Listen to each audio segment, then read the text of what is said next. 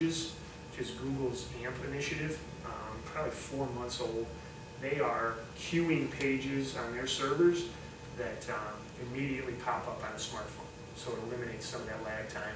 All the people from Google were advocating, building sites, sharing content, all in the AMP protocol, which is a coding, HTML coding protocol. Then A/B testing, becoming the preferred method. So if you have a landing page for Disney, let's just continue with that example. One of them has a picture of a family and says, all-inclusive, stay at the Hilton. And another one says, free meals and free bus trips. Then you would test A against B and see which one is converting more successfully. And they're doing this for so many elements. One of the just before the last slide that I have is really breaking down the minutia in terms of how people are measuring conversion. And it really gets to the placement of a seal of approval, to the placement of a buy button. All these things are being tested, proving efficient and increasing conversion rates. So, anybody? We'll pause for questions. Anybody?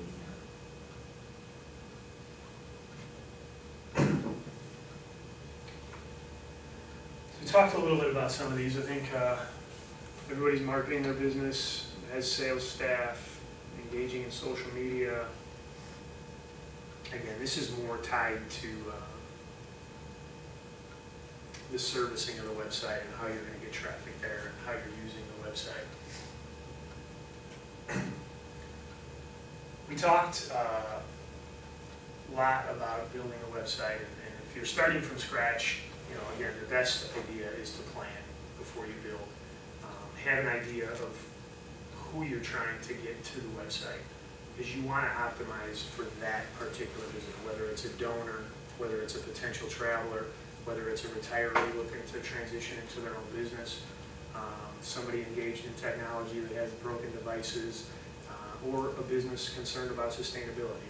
That's got to be your starting point. From point one, you need to be thinking about that person and the path that they're going to take to your website.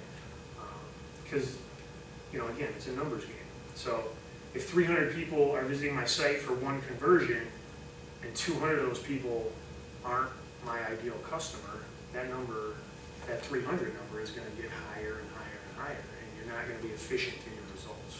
So, again, planning, measuring, analyzing, and adjusting. So this actual slide pulled from another presentation I've done on building a website.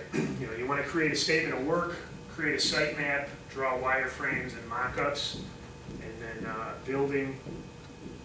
A lot of discussion is had when you're talking about building a website on design, and I've never seen design close a deal.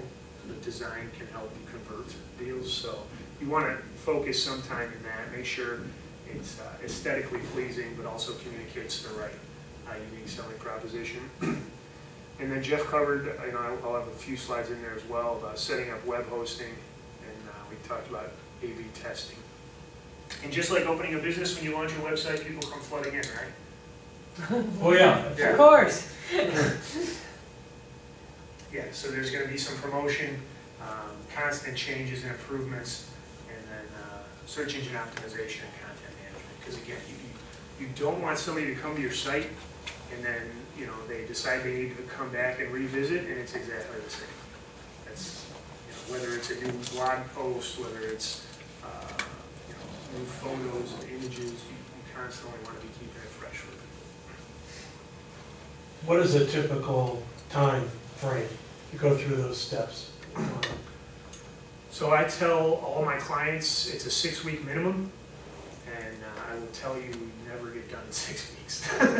6 weeks is, if I give them something and within 24 hours I have it back on my desk to keep moving, but it's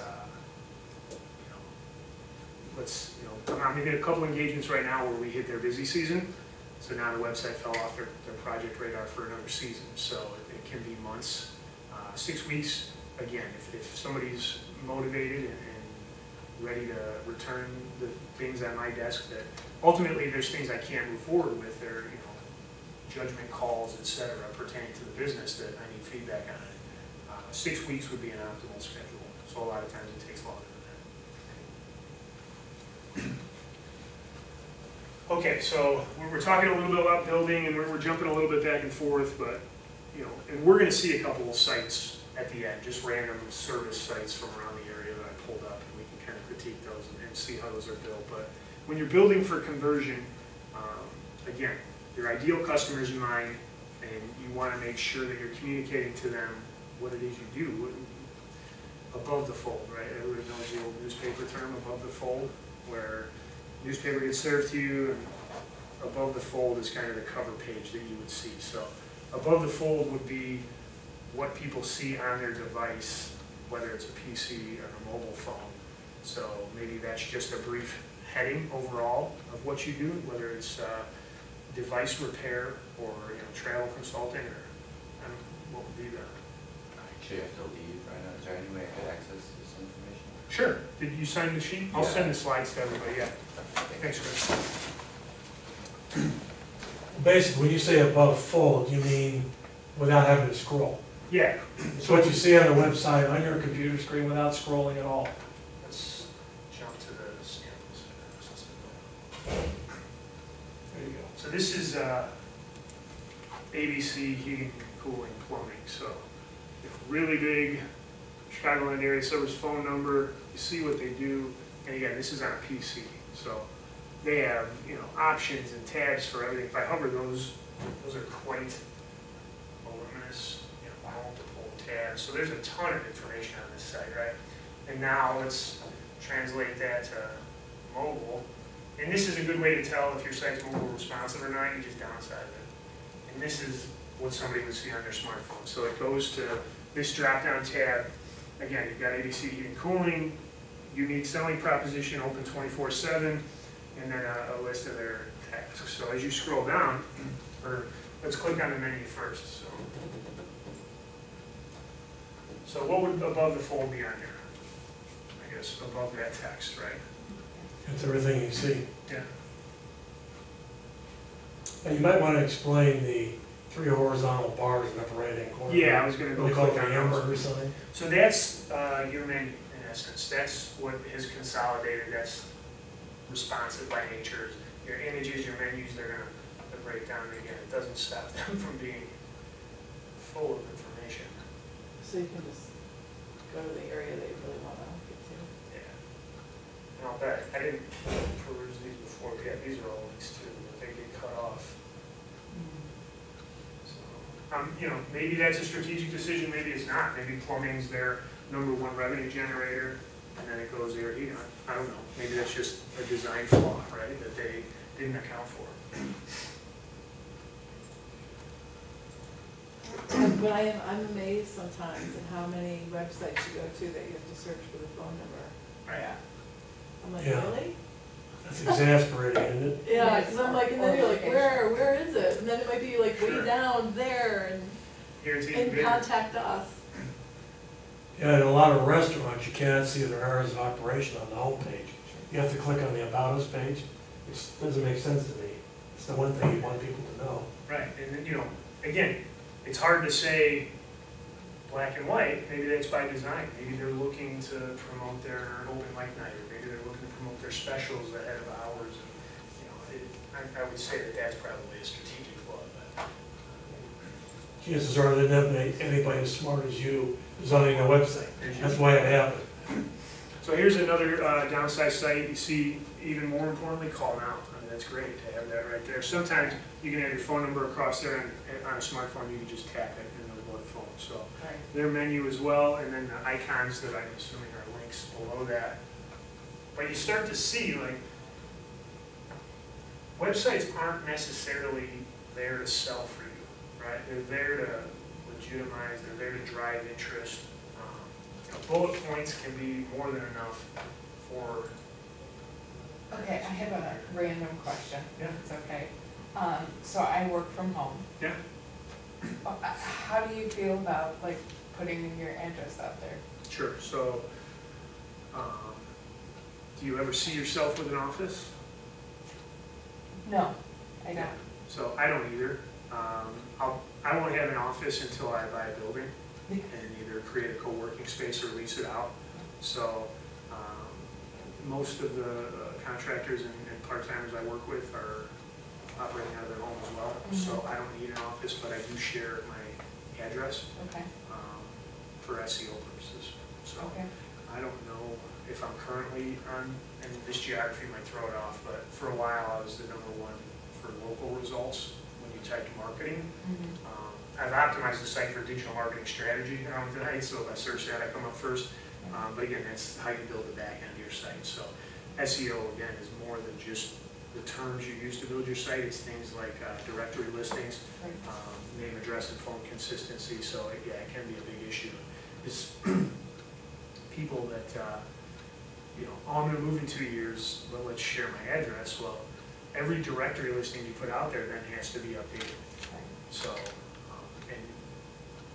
and I don't have a report, but there can be hundreds of directory listings, thousands for businesses. I guarantee if I go on Allied Air Heat and pull a report for how many directory listings they have, them and their competitors in the industry have thousands.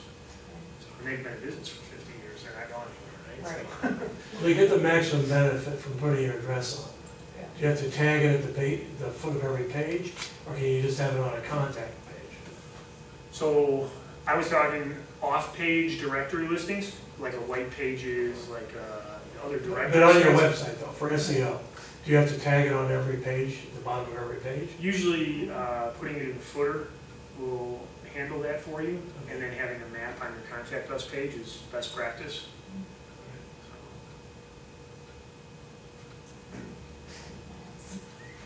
What's that? I don't want people to come to my, Yeah, I don't no. blame you. Yeah, you gotta be, I don't even want my clients to come. I'm not talking to them on the The phone, kind I of, want to do Skype. Kind of the resolution that I made was,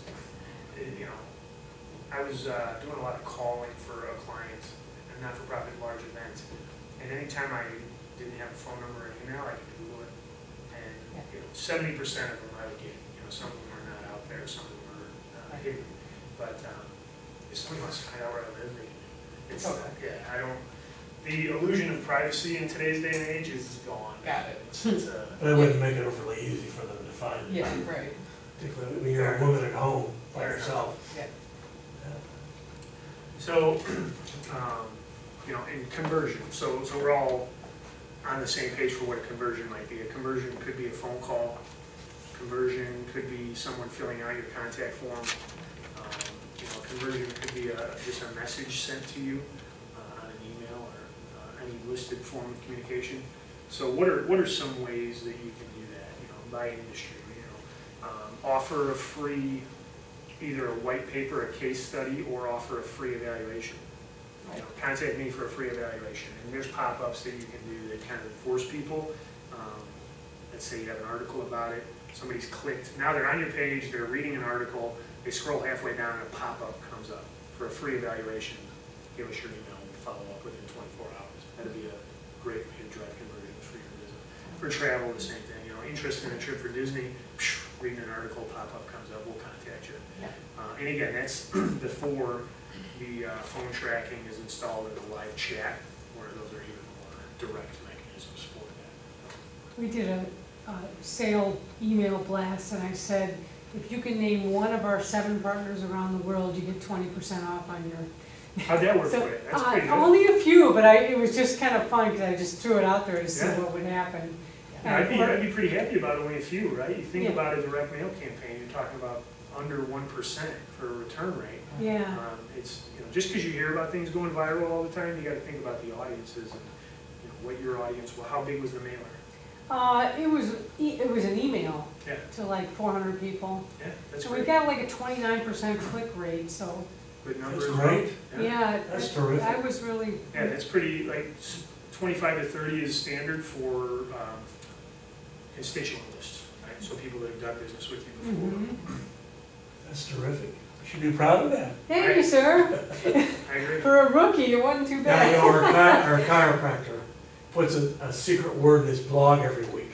And if you go and find it, you get 10% off. Ah. So my wife has 2 friends who don't really use computers, And every week they're calling her up, get us the password. That's great, right? I mean, the goal is to have people talking about your business. Yeah, Right, absolutely. yeah. Yep.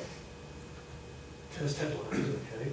So yeah, testing calls to action, testing headlines, and then short forms. So you don't want to get somebody excited about contacting you and then have a contact form with 20 different submissions or 8 questions with 5 drop downs each. It just How long would you run a particular headline for a test time period?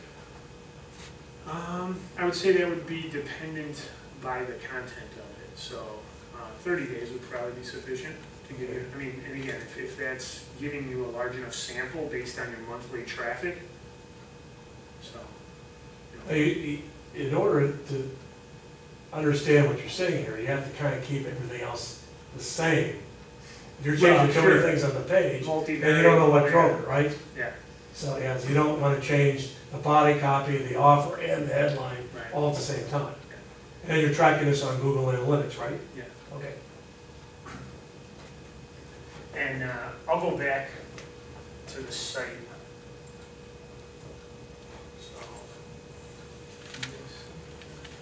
So look it up here. This should just be 4abc.com, right? Yeah. Right. So I Google searched Palatine heating cooling, or Arlington Heights. So right about there, you're gonna see Google pay-per-click, branded account, ad source. As you're running these different campaigns, you can title them, and that's how they're tracked specifically. So as you get into analytics, they would have, Google PPC would be a separate thing that they could track. That'd just be the paid campaign. And then as that goes on,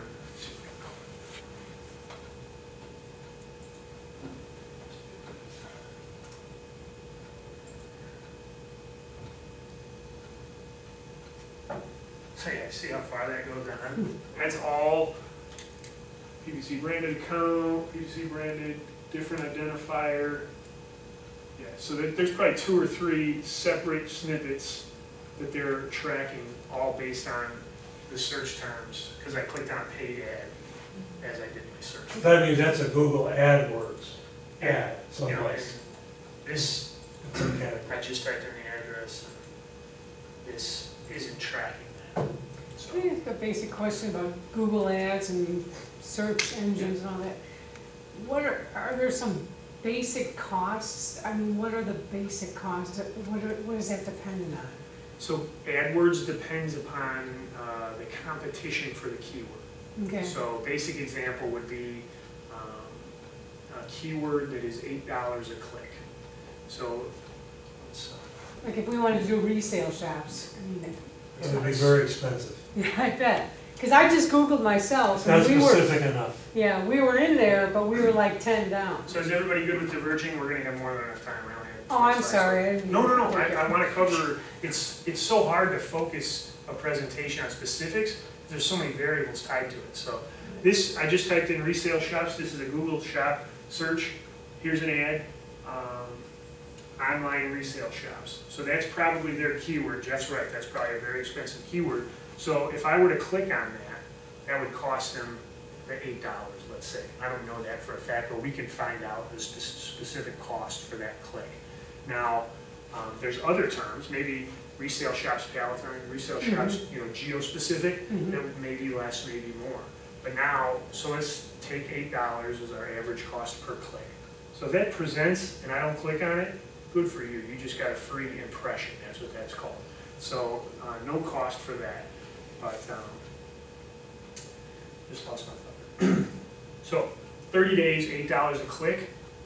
You could get 1 click a day for $250. Okay. Now, that may not translate into $8 a day. Mhm. It may be you go 3 days and you get 2 clicks, you go 4 days and you get another 2 clicks. So you can, set your max daily budget, you can set your max monthly budget, you can shut off set up a campaign shut off, where if I hit $300, it automatically shuts off. So and you can- set that up, excuse me, so you set that up when you develop your Google Yeah. page? Yeah, this would be a campaign on a specific product or service. Okay. And you would want to do that, because you can do online resale shops and include in that campaign resale pants, resale shirts, resale appliances, etc. But then you couldn't really measure that. So you would want to break those into separate campaigns Okay. so that you could see which one was performing the best and then funnel more budget to that specific campaign. Okay, thank you. But here's the challenge. $8 a click. Yeah, Let's say you only get one customer for 100 clicks. right, That means it's $800 to get a customer. yeah, Does your profit margin allow that? That's exactly. what you really have.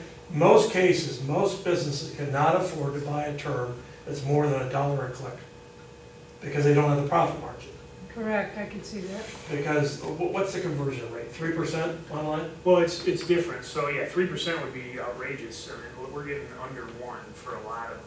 That's 1 out of 100. Yeah. So you gotta figure one customer out of 100 people who click on the ad. Then you have to take that and multiply it by the cost per click and say, can I afford this? And most people cannot afford this. How this resale shop is affording this, I do not know. Because they're losing money on that pay-per-click ad. I'm almost certain they are. Well, they could have a huge network, they could have a huge warehouse. I mean, Union and Fifth, I never heard of them. they might not be in Illinois. There's a franchise, Plato's Closet. Yeah. There's a franchise. Mm-hmm. So this, let's They're all over the place. cover back to this. So the top, and this is, for everything you pull up, this will look different. So you'll have the ad on top. This is the Google local that I was talking about, where Google's trying to serve you what you want, when you want it, where okay. you want it. So these are all people who have optimized their Google local, or Google My Business profiles. Okay, because when I just searched, we were like 10 down.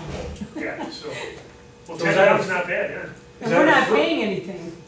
That's a free process? This setting is up free. a This logo? is your Google My Business profile, which now is all, it's your Google My Business profile, maybe your Google Maps, and your Google Plus page, all feed from the same. But you get monthly analytics tied to this too. All of the social media that you engage in, Twitter, Facebook, LinkedIn, Google Plus, will give you analytics, and you can pull them for weekly, monthly, or quarterly time periods. So, there's data out there. You just want to be collecting as much data as you can. And then as we go underneath the local, and you can click down here, you said you guys were 10th? Yeah, when I just searched resale shops Palatine, I was like 10 down. There you go. Right there, yeah. So, if you look up here, see that? Those stars? Mm-hmm, They're steering people for reviews to their Google profile. okay, So if you start to reinforce that, you may see yourself climb up, because all these ones above you either have reviews or stars. Looks like they've got, yeah, you guys have a pretty full profile. Pictures, yeah, this is good. But yeah, more Google reviews would be good for you guys. okay.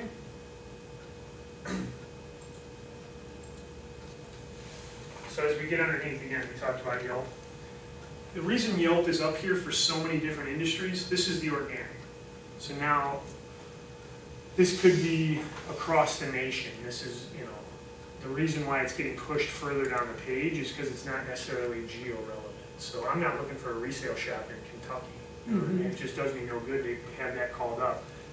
But Yelp, Schaumburg, they can get geo-specific, and I don't know enough about Yelp to know how they do that, but as you get down, those are other resale shops.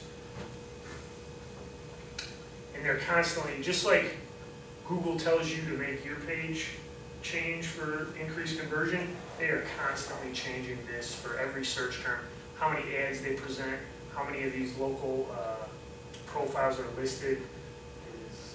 It's constant. We should try and pull up a sample one in the middle of a presentation. It gets a little dicey. So going back to our presentation, we'll read. So again, we talked about how to build for conversion. Costs. Everybody wants to know how much websites cost, and it varies wildly. So hosting and maintenance you could do for roughly $50 a month. In terms of if you're going to be having monthly updates, if you're going to have a monthly cost for your domain, and then hosting. Building, you want to look at, again, how much homework are you going to do on the front end? What's the site going to be built for? Are you writing the copy? Are you providing the images? Do we need to bring a photographer on site? So I don't have an answer for that. Every website is different. You know, we can build a basic 5-page brochure style website for roughly $1,500, and then it can go upwards of 7 to 10, depending upon page count and functionality. So again, the more you invest on the front end in creating your plan and your strategy, you can lower the cost significantly if you know what you're looking for. Are you going to go into more detail about sitemaps and wireframes? Yeah. So again, I talk a lot about planning. I understand the hurdle of investing the time to plan. I try and break it down as simply as possible. So we're gonna, I think this next one. So competitive analysis. I list a couple tools on here that are digital marketing tools. So Moz, SEMrush, SpyFu. If you're thinking about investing in pay-per-click, you can pull up your competitor's website and they'll tell you the terms that they're bidding on, and it will tell you, potentially how much they're spending. But for most of the businesses I deal with, again, small and mid-sized businesses within probably 25 or 50 miles, it's just they know where their competitors are, and we're scanning their websites to look. Finding out, do you want to build a website just like your competitor, or do you want to go a different route and try different strategies? So, it says what terms are they ranking for? I don't understand that. Like we just, resale shops was a Okay. term. So Annie's resale was 10th on the local profile. We can, And so, but what's Moz, SEMrush? those are like Moz.com, SEMrush.com. Those are websites that can give you competitive analysis for the digital competitors. They show you rankings. Moz will show you how powerful your website is against somebody else's website you put the address in for. Yeah. And they have all these, Comparison. you have to really dig to find out how they're rating you. But they'll give you a numeric term. They'll say you're a 7. And you go look at your competitor, they're a 9. So you gotta figure out, why are they a 9 and a 7? And it'll break down why they're a 7, why they're a 9. So do they look at it, like, do they do some analytics to figure that out? Yeah. Or Yeah.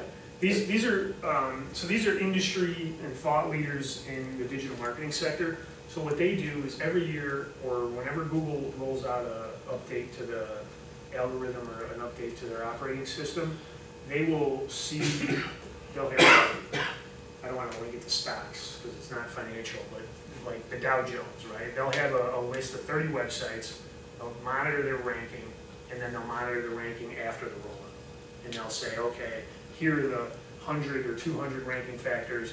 This is where we think, this is why the 75th became the first, and this is why the 25th became the 75th.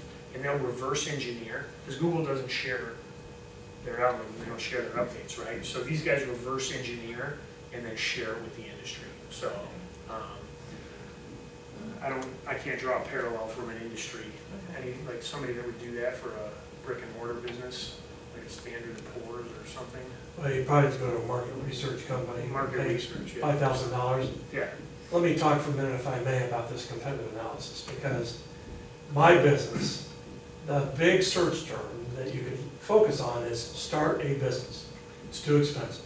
You cannot afford to bet on it. So the next thing you gotta do is you gotta say, what subset of that? Well, I decided about 5 years ago, 6 years ago, that I wanted my company to rank for one phrase, start a business after 50. And now we're #1. Now, how did I get there? I put that phrase in blogs, I put that phrase in articles, I put that phrase in several places on our website, and I did it year after year. It took me like 3 years to do this, So but not overnight. Did you look at the search traffic for that term? It's not great, Okay, right. but here's where it's important. Let's say you're at a networking meeting, you're face to face with somebody, and they say, what do you do for a living? I help people over 50. Oh, I'd like to know more about that. Well, if they don't remember your name and your company, when they get home, they'll put start a business after 50. They didn't actually, they wouldn't have gone out on their own if you hadn't talked to them, but when they did, they found you. Well, this is much like what I did with digital marketing strategy in Arlington Heights. You can create a term that doesn't have high search volume, and you can manufacture that search volume, which is what you're doing there. When I'm talking to people, I say digital marketing strategy in Arlington Heights. And what was start a business over 50? Start a business after 50. Just to show you what he's talking about, so you meet somebody, what did he say, start a business after 50? What is this guy? So again, we've got the pay-per-click, 1, 2, 3. Click on that, Starting right? a business after, this one? Yep. This is your article? You gotta continue the article. This article has had 18,878 people read it. Oh my That's goodness. fantastic. This started as you, right? See, I didn't write this article. This is, somebody interviewed me for the article.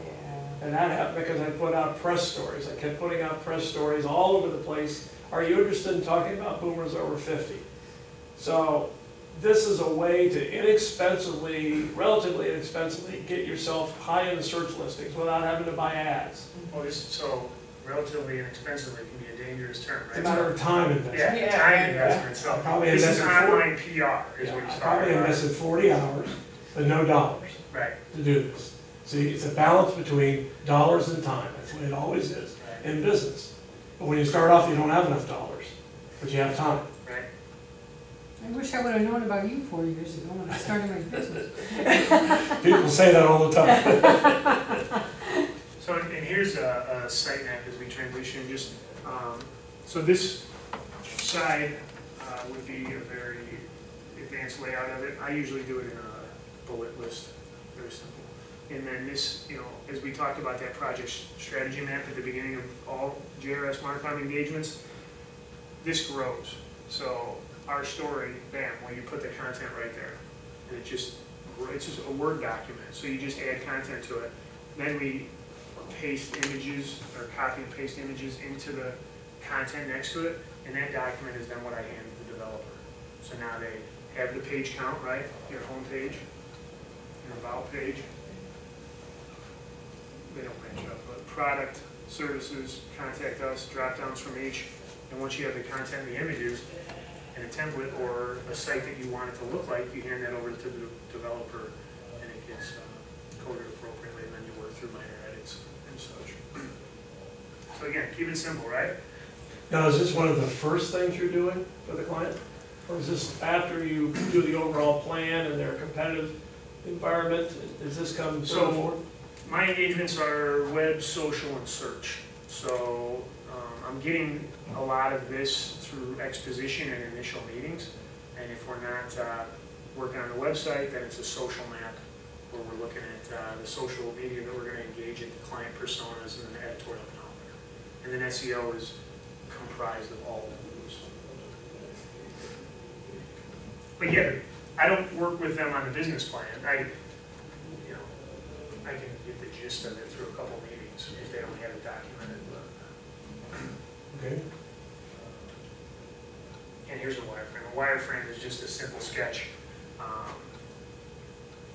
Oh, this is the login page, I want that down here. Oh, this is the heading page, I want that vertically over here.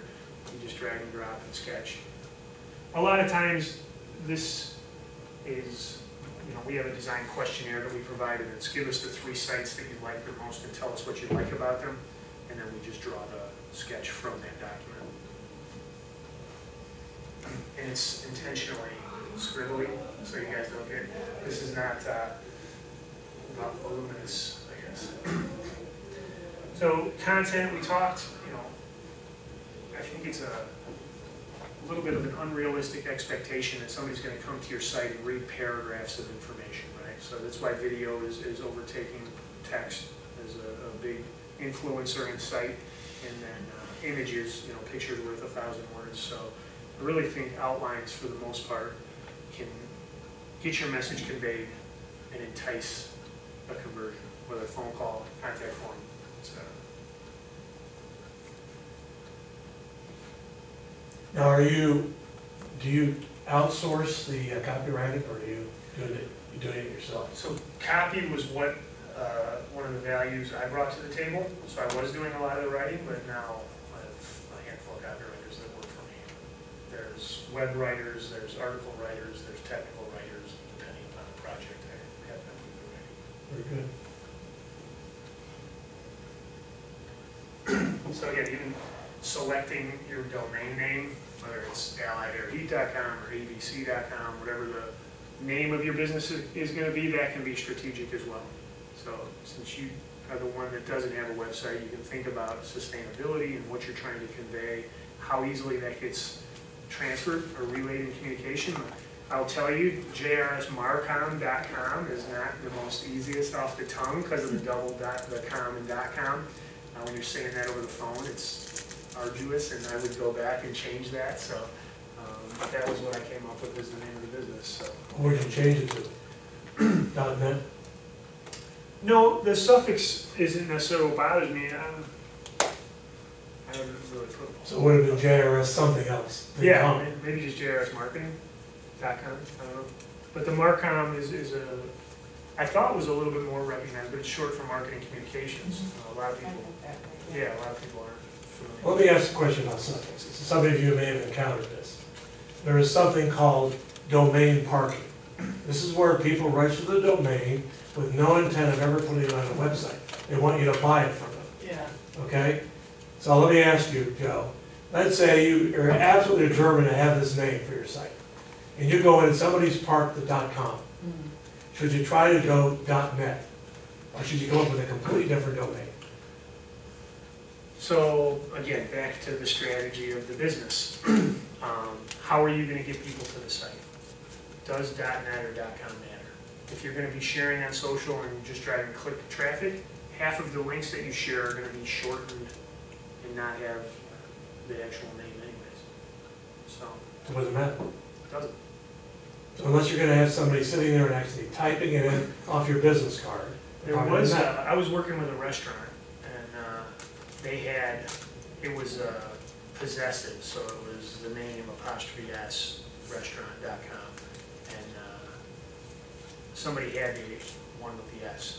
So they did a singular, and it was, I was working with them after they selected their domain name, but we looked into getting the other, and it was like $2,000 to buy a domain name. Just the domain name. And so what we did was we went back and we looked at the analytics and saw how many people were typing in their name. And a lot of people were typing in their name, so their site was coming up anyway, so the S didn't really impact it. So, you know, you can use data to steer your decision making. It doesn't have to be, I strongly feel this way. Or, let's see what the numbers say. There's a few domain names I looked at that people wanted $500,000 for. I was like, Yeah. Well, and then they so- kept contacting me.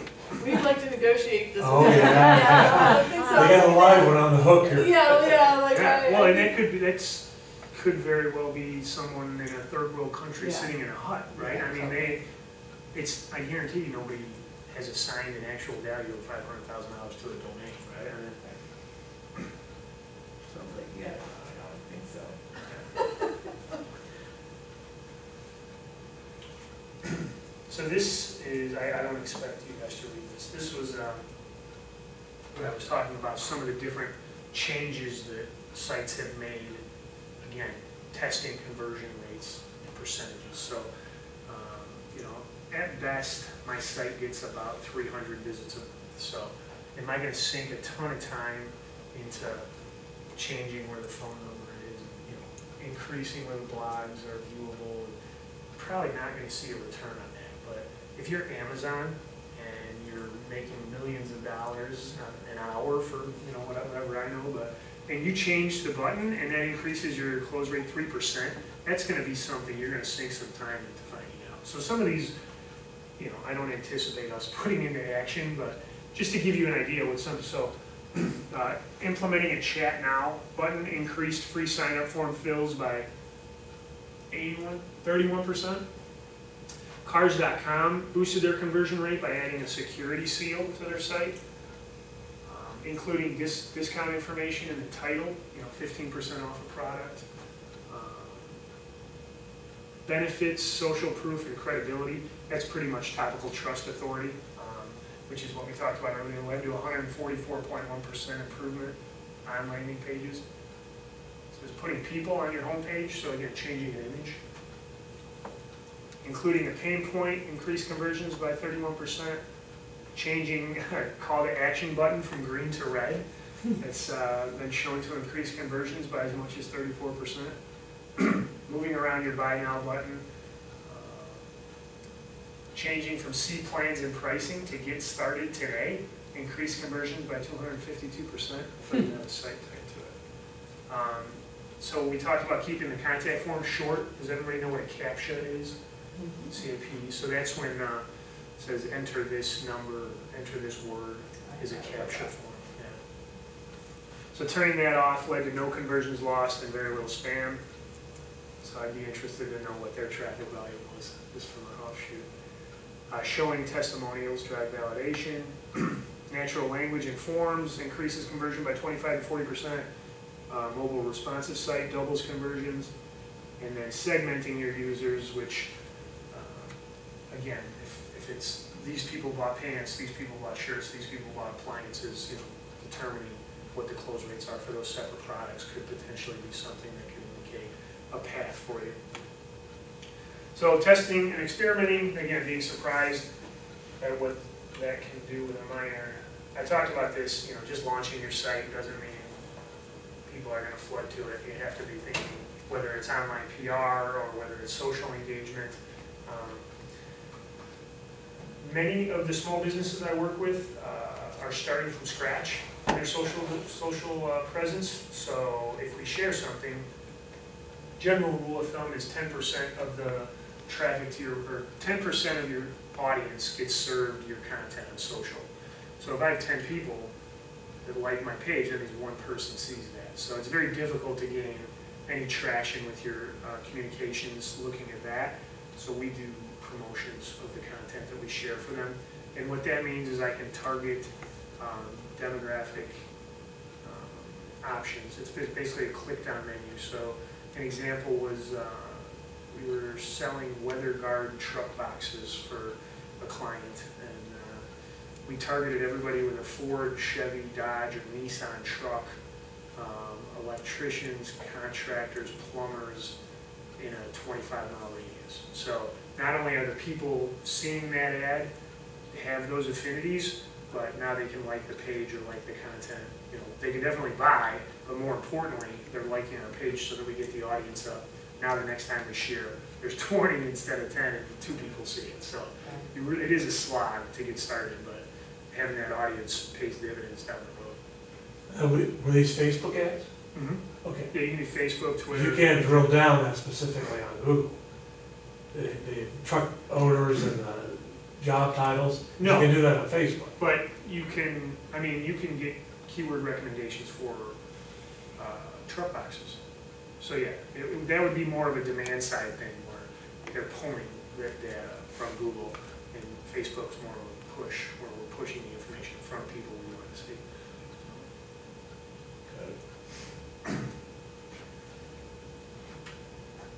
All right, those are the websites, and that is the presentation. And you did say that you were gonna email us those Yeah. slides? Yeah, you have the sign-up sheet, right? Everybody put their email? So we've got a couple minutes. I'd be more than happy to ask questions.